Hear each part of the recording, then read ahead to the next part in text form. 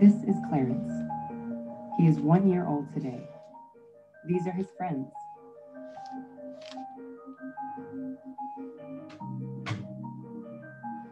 Like all babies, they were born with 100 billion neurons, nearly twice as many as an adult, even though their brains are half the size. Their brains are growing faster than any other part of their bodies. 60% of their metabolism is being spent on growing their brains. By 3, their brain volume will have doubled. But those 100 billion neurons will not stay forever. As the children move, play, and learn, these neurons are being connected into circuits. Circuits that govern emotions, motor skills, and speech. The circuits that are used get reinforced. The circuits that are neglected get pruned away. What remains is a basic structure that will influence the rest of their life. It is how they will see the world. It will influence their thinking, feelings, their joys and fears.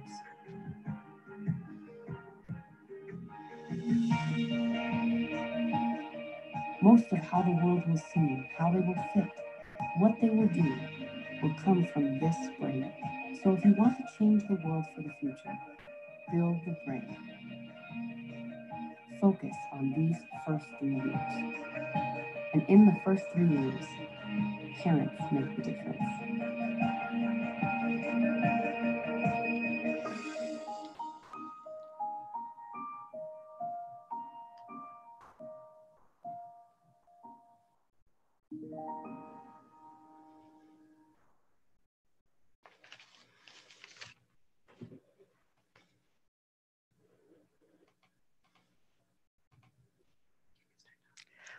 We are so excited to introduce everyone to Dr. Tom Insel. He is one of my heroes. I years ago, when I had a child in battling serious mental illness, and I was frustrated with the system and frustrated that I was not able to be included in some of the therapy and be taught how I could help my child, my sister sent me an article by Dr. Tom Insel. And I read it. And I called my sister up. I said, "How did you get this?" And she said, "I don't know. I just happened to have it." So then I looked up everything he had written, and I started to read him. And I just grew with great respect for this man who spoke up about what needs to happen, and who is a visionary and someone who wants to make life better, not just for himself and just his family, just his community, but for the nation, if not the world. And I also really appreciate that this Dr. Insel, when a totally unknown person who's making a documentary reaches out to him and said, "Hey, can I interview you?" that he says, "Sure." And then when we interview, just to feel his warmth, his commitment to truly trying to change the world, and who would at the end say, let me give you a hug as we left. He's a very warm, wonderful person who is truly making a difference in this world. Dr. Insel, welcome, welcome. To begin with, can you just give a response to the movie American Tragedy? Oh, Lisa, that is such a wonderful introduction. And it is really an honor to be here. I'm delighted to join the other people who have been part of this project, but most of all, to be there for you and the others who have made this, I think, really powerful, important film, especially at this time. When I first saw it, I remember thinking to myself, I was blown away by Sue Klebold, and that was the first thing that really grabbed me, was just how open and brave and just her integrity, just in every way. I kept thinking about something I had read. It was by Andrew Solomon, who wrote this wonderful book, Far from the Tree, which is probably right behind me on my bookshelf. And he has a section in there where he talks about interviewing Tom and Sue Klebold. And the book is about interviewing lots of families who are struggling with very difficult, maybe some horrific family situations. And he says in the book, he said, having gone through all of this, he said, if I could choose any of the families in this book that I'd want to be part of, he said, this is the one. This is the one. These are the people I'd be most game to be in their family, and I could certainly see that in the way that that was presented. The other thing I think about the film for me was the sense of hope that you really drove this towards this opportunity to say it doesn't have to be this way.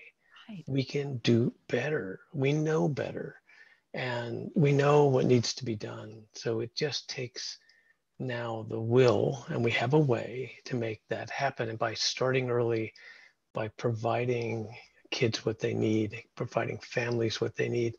There's no mystery to that. We know what those things are. You've heard about it from some of the other speakers. And so getting to that is going to be really important. I prepared some remarks. I'm not going to show any slides, but I'd be happy to sort of talk you through some of the thoughts I have about where we're at and where we need to go, what the new paradigm could look like. Is this a good time to do that? Lisa, how would you like to proceed?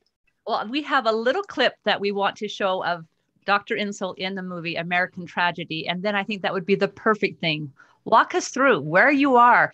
This keynote address he is entitled Recovery. And in the email, he said, we've got to learn how to live. And I just wanted to embrace that. And with what Sarah Davidon just said and with this. So let's watch this little clip and then let's go into it. I come at this from is having spent 13 years as the director of the National Institute of Mental Health, which is the federal agency for research on mental illness. And the whole mission of that agency is to improve diagnosis and therapeutics and to reduce the burden of mental illness. I would say that in the 13 years I was there, I spent about $20 billion of taxpayer money to try to deliver on that mission. And I think we failed.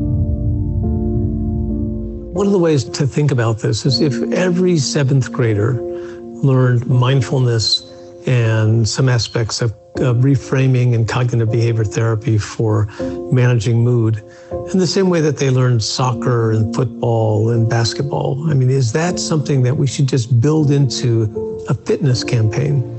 Now, there is an attempt to do this in Australia. They're planning to do this literally with seventh graders at population scale. If you do this for 100,000 seventh graders, what's the long-term impact? All children need to be educated about good mental health practices and how to maintain them throughout life. But this requires a willingness to embrace great social change. I think there's a greater tolerance for this and a greater understanding of the importance of this in some other countries. It's been difficult for us in this country to understand the importance of mental fitness. We're very focused on physical fitness still. That was your introduction. So where are we and where do we need to go? Well, I think we're in a difficult place, to be fair. I think we're all realizing in the middle of this pandemic just what the challenges are. And if you look at the headlines, no question, you're talking about we're really in the middle of a kind of American tragedy, right? The crisis of the day is we've got 3.5 million cases of COVID and 138,000 deaths as of today. So this is a real public health crisis we're in the middle of. It's different because here we know the cause. We have intense political and scientific and public attention to the problem, even though we lack the treatments. And also, it's been largely, not completely, but many of the deaths have been for older people, not for young people. There's really probably no confusion, I think, when people look around today and they see the economic upheaval, they see the closing of the schools and all the social costs. This is related to the pandemic. It's important to recognize that we're in a different sort of crisis on the mental health side. It's a crisis which in some ways shares aspects of COVID. It's inescapable, and I think all of us have begun to recognize this. You know, there's a wonderful quote that I often use from Susan Sontag about the visitor who entered without knocking. She uses that to talk about cancer. It's very much the way I feel about what we go through with mental illness in adolescence, where we still don't really understand why some kids can skate through without problems and others fall through the ice. It's just something that we need to know more about. On the other hand, what we need to recognize is that this is, in fact, an American tragedy on the scale of what COVID is doing to this country. Ken Burns is doing a documentary as well on the same topic on youth mental health. And I've been working a little bit on that as well. And we're calling it there the crisis that hides in plain sight. As with COVID, enormous consequences: poverty, incarceration, homelessness, and of course, as you see in the film, violence, often self-directed, but even other-directed. But the difference in the mental health world, the difference from what we're seeing with COVID, is that we don't make the connection. People somehow don't understand that all of those seemingly untractable social problems are manifestations of the same root cause, which is untreated mental illness. And that, I think, is really important for us to get clear about.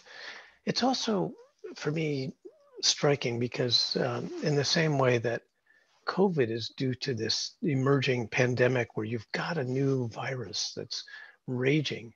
In fact, the crisis we have with mental health in America, that American tragedy, is not really due to a very high increase in prevalence. There is an increase in the number of young people with depression. It's up about 40–50%, depending on the study. But it's not this massive epidemic the way you're seeing with an infectious disease. The American tragedy of mental health, that crisis, is not due to an epidemic. It's due to a crisis of care, a crisis of neglect. It's a crisis which is actually not so much about a virus or about what's happening to us. It's about us and our failure to provide care for those who most need it when they most need it. And that's why this issue of untreated mental illness really needs to be a focus, that we begin to understand that this is actually what's behind so much of what we're struggling with. Now, you know those basic facts. I'm sure everybody's heard them too many times. The stats of 1 in 4 affected and 1 in 20 have a serious mental illness, and 75% of the time illness starts before age 25. And these are, as people have said, the chronic disorders of young people. I mean, you hear all of this a lot, and we've sort of all learned to memorize that. But I want to focus on 3 things, and I'll do it fairly quickly because I don't want to take a lot of time here. But the 3 things that I think we haven't talked enough about that are really going to have to be key to understanding this particular American tragedy.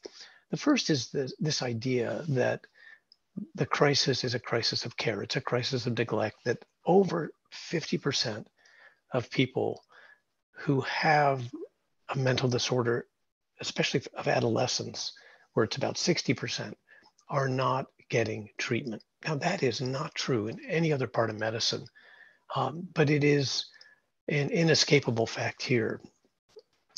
Some of them are going to social media. Some of them are going to peers, but they're not getting professional care that's likely to actually be helpful. The duration of untreated psychosis in the United States is about 77 weeks. That is almost unthinkable. In the UK, the goal is to have that as less than 2 weeks. And indeed, even that is quite a bit. To think that young people could be psychotic for 1.5 years before anybody does what's needed to help them is really, it's egregious. And it's something that we need to be thinking about. So the first point I would make is that we have to get serious. This is not an epidemic. It's a crisis of neglect, a crisis of a failure in the care system. The second point that is really important for us to remember is that the consequences can be fatal. And that point is made absolutely clearly in the film. In a way, the numbers are sort of extraordinary. You know, suicide in this country has increased over 30% in the last 20 years. The biggest increase actually is in youth, a 56% increase in people between the ages of 10 and 24. And that's now the second highest source of mortality in that age range. There are about 3,000 attempts, suicide attempts every day by adolescents in this country, a 73% increase in suicide attempts by African Americans, which is really important for us to be thinking about right now. And then this extraordinary number that for LGBTQ kids, adolescents, they run a suicide rate that's about mortality rate that's about 4 times higher than other adolescents. So this is really important to recognize the fatal consequences of not having done a better job. It's not just that these are tough problems, but that we are failing increasingly. If you look at the stats over the last 2 decades. Now, the third point I'd make, and the one that is probably the most important to take away, that we tend to not think about enough, is that all of this is avoidable. That every mental illness of young people, every one of these illnesses is treatable, and some are preventable.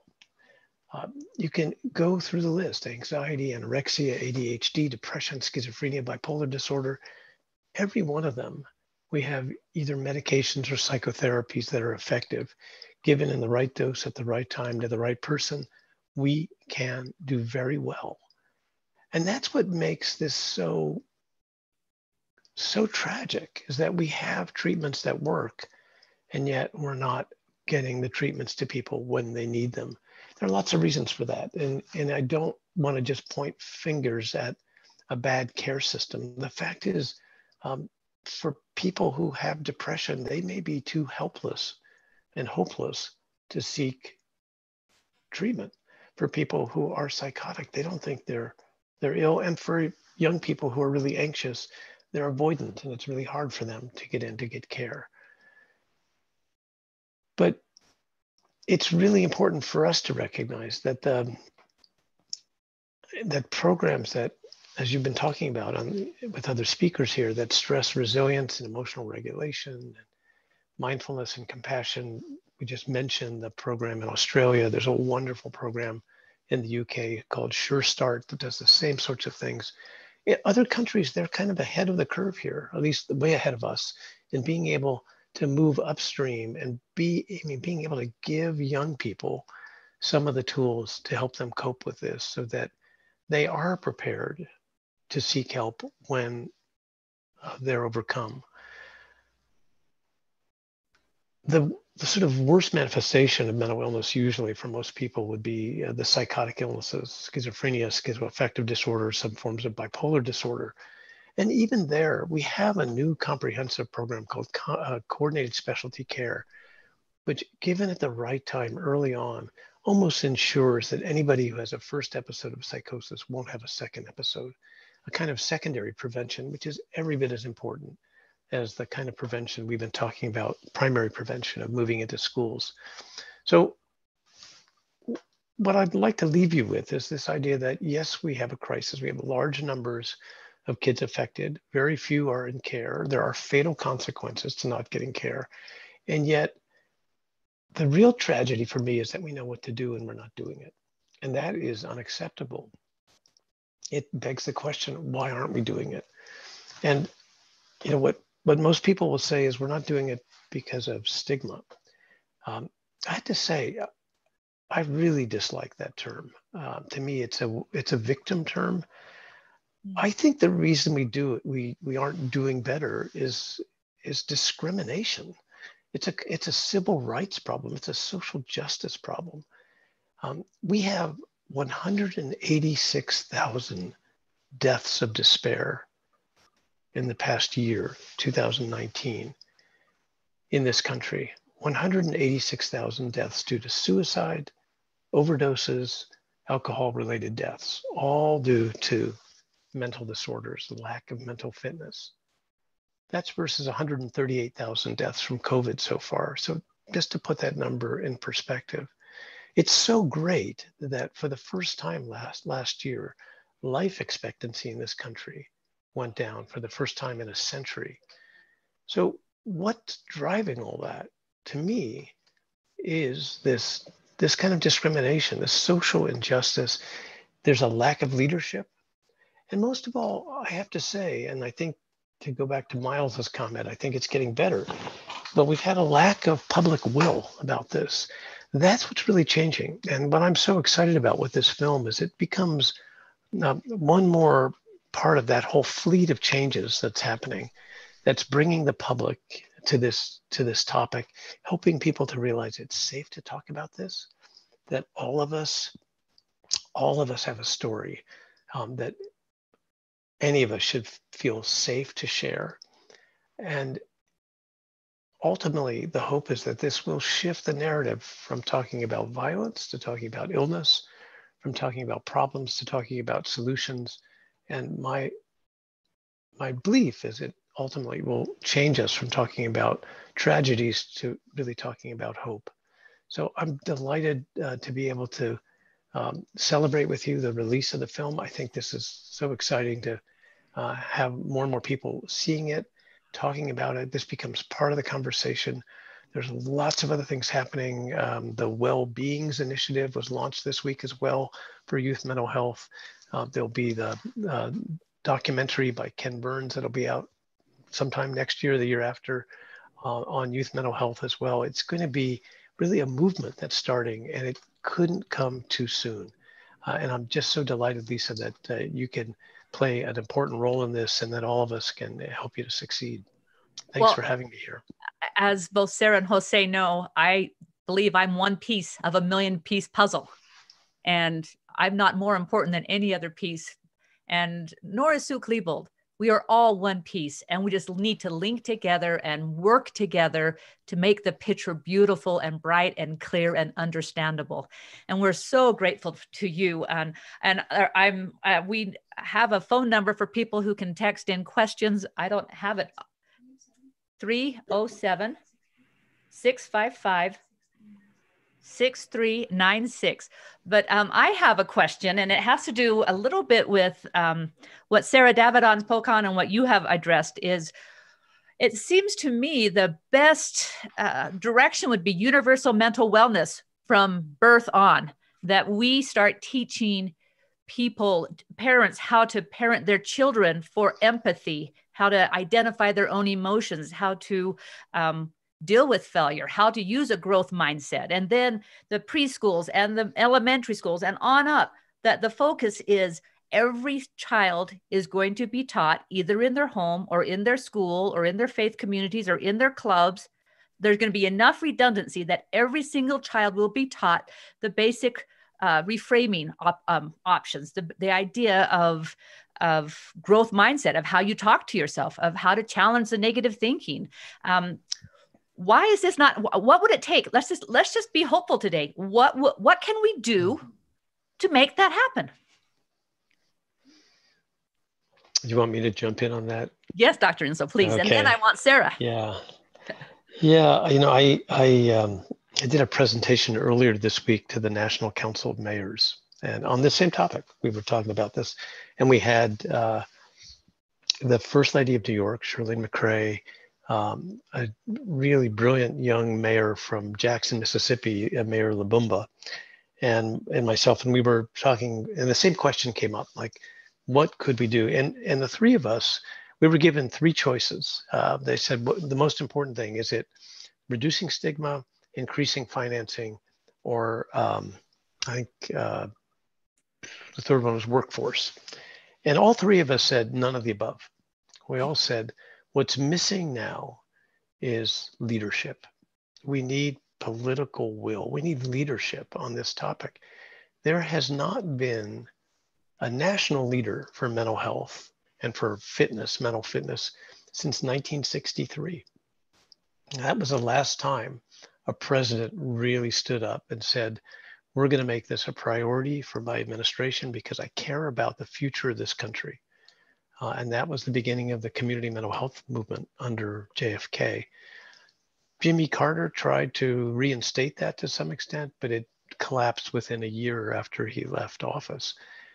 And there's just been very little willingness to focus on this topic, partly because I think there's a sense from many political corners that it's a local topic. It's not something the federal government should get engaged in. And also nobody wants to spend the money. I also think there's just a profound misunderstanding of the importance of this, that people just assume that this happens automatically and that kids get what they need from families that give it to them because they're all living together. No real understanding that families do need support, and it starts at the very beginning, starts during pregnancy.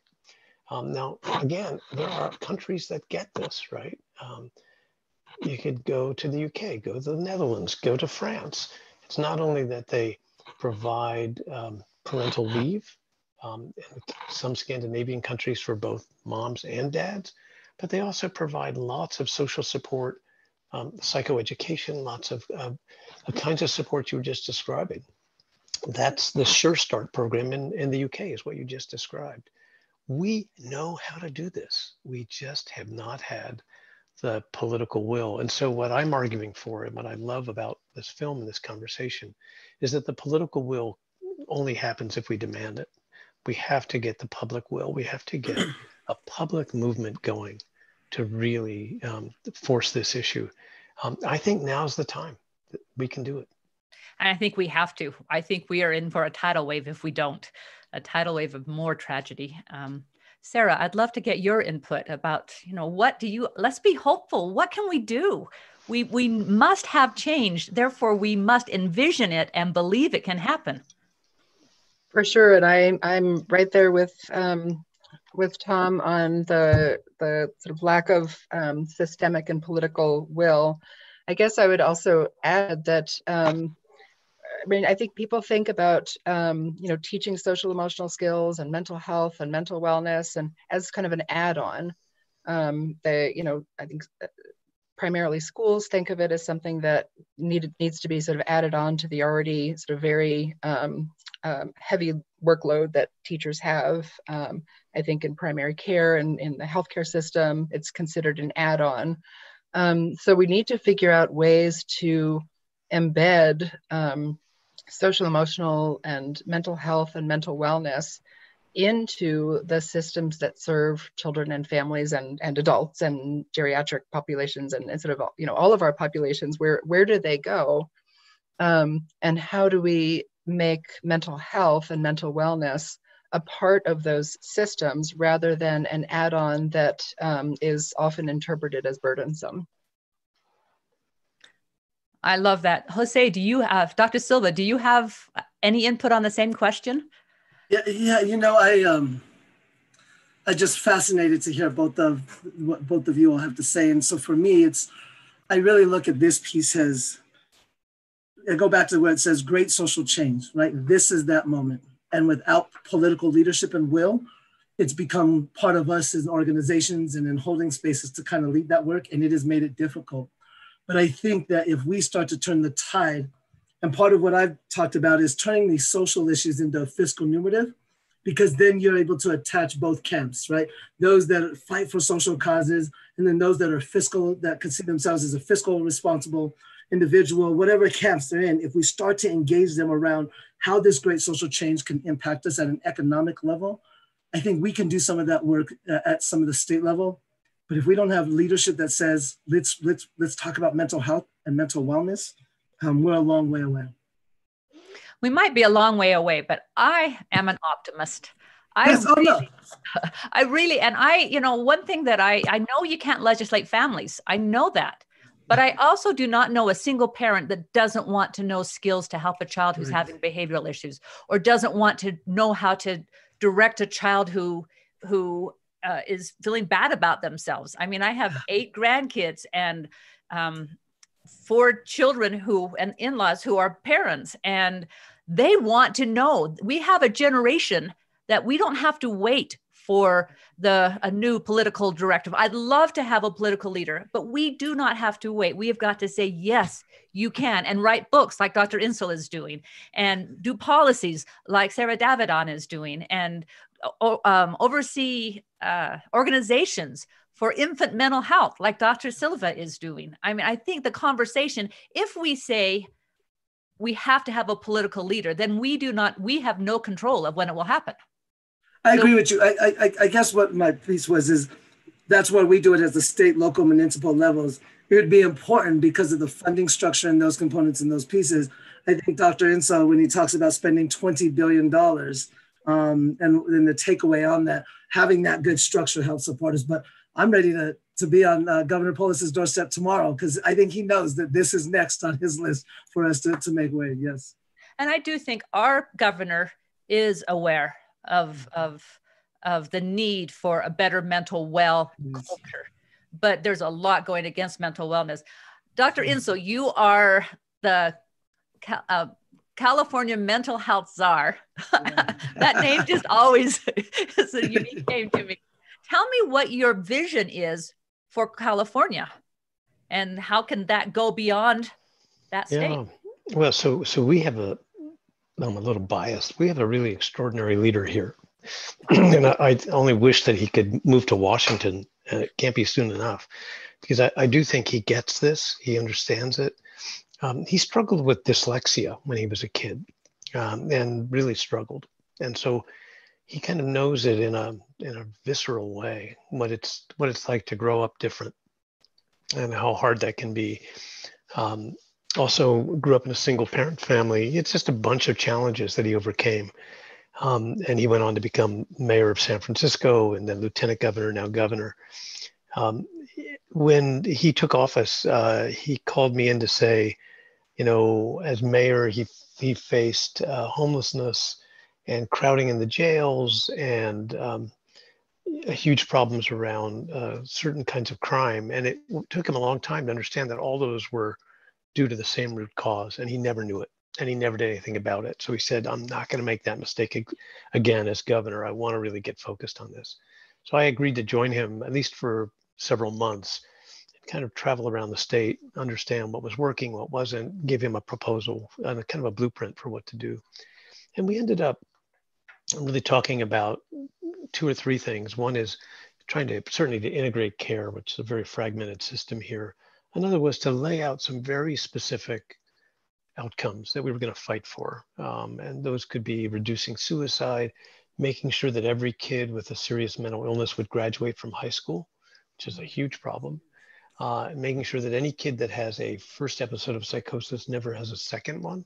So we had a bunch of things like that. And also we were trying to, maybe the most acute problem is move mental health care out of the criminal justice system, so that people with serious mental illness are in the healthcare system, not in our jails. Again, no other country does that. And we never used to do it. So we know how to fix that. The other thing that we talked a lot about was understanding how to move upstream. And this is something that I think in California, there's a real movement to do that. Some of that involves the school system. Some of it involves family support. A lot of it, which we haven't talked about so much here, is giving kids a chance to help themselves.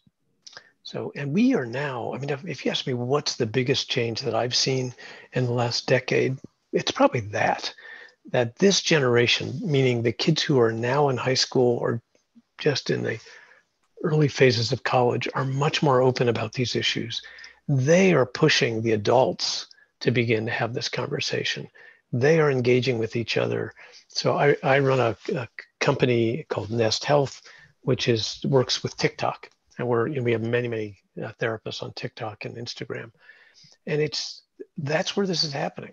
Kids are out there relating to each other, bringing this stuff into the forefront.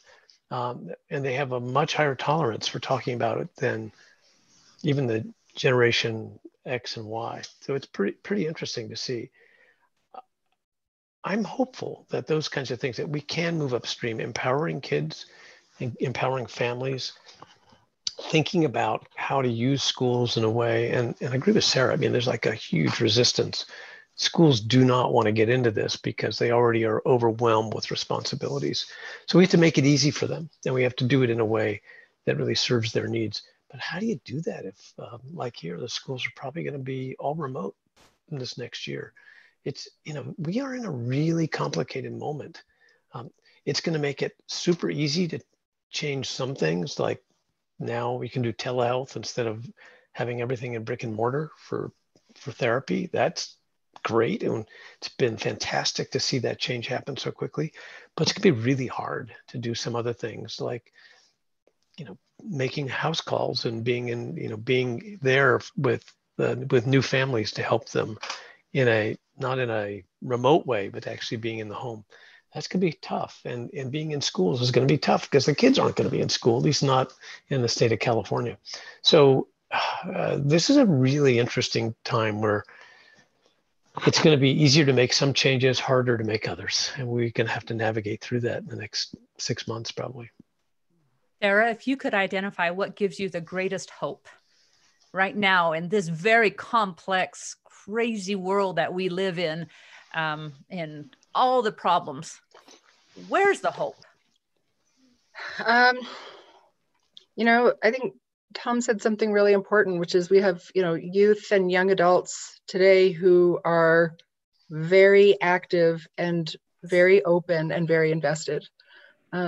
So I have a lot of hope. I have two 12-year-olds. I have hope that they and their peers and around the nation, kids who are young adults and adolescents are they're understanding the need for not only addressing mental health issues, but also I'm sorry about the dogs barking in the background. No worries. Not only addressing mental illness and mental health and distress, but of supporting mental wellness. I've talked to a number of youth groups and had some pretty good engaging conversations with youth who are so open about not only talking about it, but being change agents for a healthier mental health care system. And Jose, what gives you the most hope? I'm an optimistic, hopeful person through all my experiences that I've engaged in. And partly for me is that it's being talked about. Tom talked about our young people are speaking about it. But more importantly, I'm thinking about the young men of color, 25 to 35, that are now navigating, have maybe survived this piece of inner city trauma and violence, and now are trying to find their way into manhood, adulthood, and marriage, or whatever that might be. And they're now going and taking care of themselves. And we call it the tune-up campaign. And so all the young men I mentor, I have them in counseling. I'm in counseling. We talk about it openly. We discuss it openly. And we are removing that stigma as men of color. And so that gives me hope, because then if men of color are doing the work, then that means they're in turn making sure that work is happening in their family. And they're going to bring those lessons back to the way they raise their children. And then their children are going to raise their children the way that and we're looking at ending that generational cycle. And so it gives me hope to see so many men engaging in this conversation of doing their own internal work to be better fathers and better men. I love that idea of the men taking, in American tragedy, I think one of the greatest weakness of it is lack of dads. And the reality is Tom Tyndall would not talk. Lori Freeman's husband died by suicide after his son died by suicide. And Lisa Neeson's husband died by suicide. So there were no dads. And so, I'm thrilled when I hear what you just said, Jose, that the men are saying, I need to take this baton. I'm part of this relay. This is not about the others. This is about me. And I think what gives me the greatest hope is that just what you said, Dr. Insel, we know skills that can help us. We understand the brain well enough to know that we must have good relationships. We must teach people how to have good relationships. We know how to reframe. We know that helps with anxiety. We know how exposure therapy, how to go towards something. We can educatedly help parents, help teachers, help preachers and reverends and rabbis. And imams go towards this idea of teaching mental wellness skills. And if we did that, if everybody said, this is my job, no matter where I am at, this is up to me, then we wouldn't have to wait for a political leader. We would be starting the movement now. And I think that I was just going to say, that is this conversation. Tom, we'd love to hear what your thoughts to that. Oh, I just was going to say, I want to bottle what Lisa was just saying. I think that's exactly it. I mean, it does take that kind of drive and optimism. And I agree with you. I think we don't have to wait for someone to do that for us any more than Black Lives Matter is going to wait for another African-American president. That's not going to happen, right. At least not in the near term. So we've got to take this on. I do think it's happening. I mean, it is. I've been in this for how long? Almost 5 decades. And there's never been a moment like this. I mean, this is really the time when there's more activity, whether it's in the tech sector where I live, or in the entertainment industry, in the film sector, like what we're looking at here, or even in the education sector, in the political sector, where it's not happening at the national level, but in several states and several counties. This is becoming an issue that people really care about. And most of all, it's happening in families. The kids are taking this on. The next generation is going to be better. They are going to do this better. And that should give us all enormous hope. Oh, yeah. And my daughter-in-law, I mean, I have 5 sons, and their wives parent for mental wellness. I see them, and my sons parent for mental wellness. I watch them parent in a better way than I ever did. I parented with love, but I didn't parent with mental wellness skills. And I do grandparent now with mental wellness skills. And I see it in this generation. And to me, it's going to, if we can get beyond social media and superficial connections, we have a good future. We have where we can make a movie about American triumph, not American tragedy. Oh, I love that title. We have a viewer question, and so I'd just love to pose this viewer question, and it's some of the thoughts that I had. But I found that treatment exists, right? We know that it's there, but for this particular person, they say it's just not accessible to those without deep pockets. How can we change this? What are your thoughts around that? And we'll start with Tom and then Sarah. We'd love to. Sorry, let's start with you, Sarah. Yeah, I mean, the cost of healthcare is still a problem, even as the incentives and changes that have been made to the healthcare system in the past years. It's still cost prohibitive. I think we have mental health parity laws in place, but I think one of the major issues is that they're not being fully implemented. We have so mental health parity is in essence that mental health care needs to be covered in terms of, not limiting visits and, accessible practitioners in the same way that physical health care is covered. But in all honesty, I don't know a single state who is actually implementing mental health parity well. Because the part of that is also that you can't charge higher copays for mental health care than for physical health care. You can't, there can't be sort of these like drastic rate differentials. One of the key problems, I think, is in addition to the cost of care to a person receiving services, is the reimbursement rates from our healthcare systems. I think this happens in Medicaid as well as, sometimes in the commercial insurance as well, is that mental health care providers are not reimbursed for their services adequately. And so that then trickles down. So if we have a system where mental health professionals are not being reimbursed for their services on par with the physical healthcare system, that's problematic. And that foundation to me is that whenever I go to a doctor for medical needs, I'm with him for maybe 10, 15 minutes at the most. But when I go to therapy, or when my daughter would, or my child would go to therapy, that's 50 minutes of the practitioner's time. And so the difference of how much is expected time-wise is pretty drastic. So good. Dr. Insel. Well, I agree with Sarah. I mean, a lot of this is just the injustice that there's really two different systems here. It's also true that a lot of mental health practitioners don't accept insurance, partly because the reimbursement rates are so low. And that really means that we have a terrible workforce shortage in the commercial market. It's a funny thing, and I don't think this is true in any other area of healthcare, but often you can get better care or get more rapid care in the public market than in the private market when it's mental health care. It's a sort of bizarre joke that I consult with a lot of very, very wealthy people who will have a kid who needs psychiatric care. And I frequently would tell them, it's too bad you're a billionaire, because if you were on Medicaid, in this state it's called Medi-Cal, you'd be able to get care much more quickly and probably better care than you're able to get, because there's just no one available who has the time to see your son or daughter. So it's, but even the public system isn't great. It needs to be much, much better. But this, there is this whole, it's time, I think, to rethink. We have a very broken mental health care system.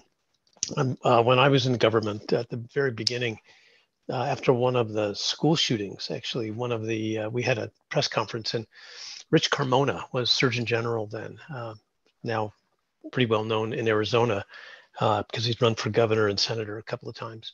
And he was asked what he was going to do to fix the mental health care system. And he said, nothing. And there was like this hushed silence amongst the reporters. Nobody could quite believe he said it. He said, I don't think we have a mental health care system to fix. There's nothing there. I mean, it's just so fragmented. It's so broken. Or we have so many systems, it's hard to identify which one really works. And I think that's probably even as true today as it was then, which was about 2005. Things are really have not gotten much better over time. If anything, they've gotten worse with less funding, less support on both the private and the public side. Commercially, it's under 5% of medical care on the commercial side is for mental health. So it's way, way underfunded. And I have no idea what the answer to that is. I mean, that's a sad thing, is that it's underfunded, and how do we change it? Yeah, so I've got some ideas about that. I mean, one of the things I really believe in is that we can do better with new systems of care. And so part of what we're thinking a lot about these days is, what could a completely transformed mental health care system look like? And maybe that's not going to come from the government. So, I happen to believe in the private sector as where really the best innovation and the best sustainable changes will come from. So I'm putting a lot of my time into building companies that are creating different models that just work better, give you better outcomes at lower costs. It's not that hard to do. We've done at MindStrong, we did this for people with serious mental illness. At Nest Health, we're trying to do it for people with young people with more mild to moderate issues, where we just bring them together with peer support, build community, allow them to help each other, give them the skills they need to take care of each other. That's not expensive, and it works. So we can do so much better than the current system, which is all based on not managing care, but managing costs. This isn't the way to do this. So I'm very hopeful. And so technology will help us. Yes, it is. And that's where your work, that is powerful work that you're doing. Sarah, anything you want to say to end?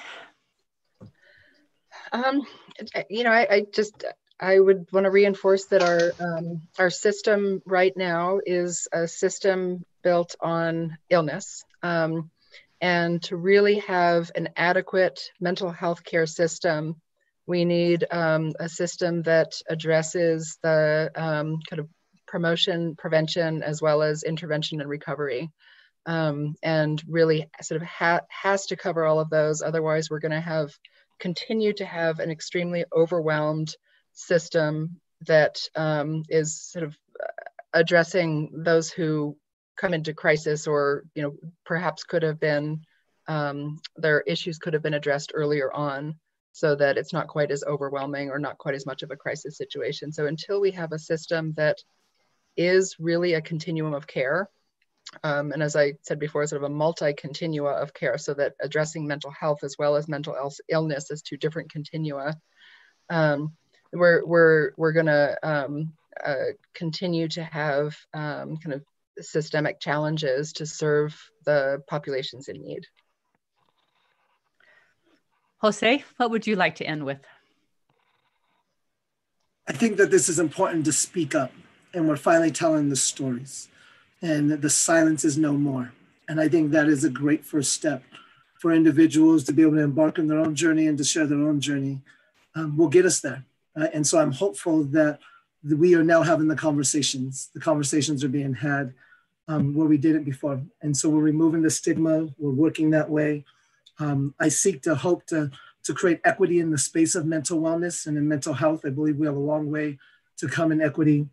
But I think that I'm hopeful. I'm hopeful because of the community that I'm around. And so I believe that we are headed in the right direction, but one child lost is too many. And so every day the fight remains.